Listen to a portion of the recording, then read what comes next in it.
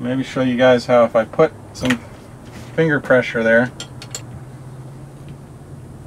it's just the Barloc wheel. See, I don't know if you can see it, but it's turning this nut tighter, but this is staying in the 12 o'clock clocked position. There we go. That's about as tight as I need it. Again, there's the bigger gap that has been created as I tighten it.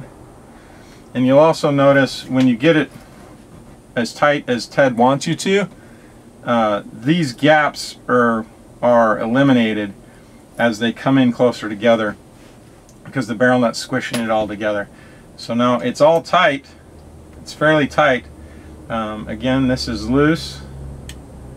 So this will be my last time playing with it because I don't want to, not sure how many times we have to do that, but I won't be doing it much more. But at any rate, so that's where it starts tightening, right there,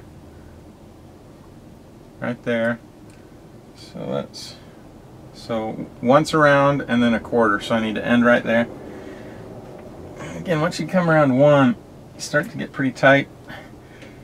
And to a quarter, you have to lean into it, but again, the force pulling the barrel this way against the threads is pretty incredible.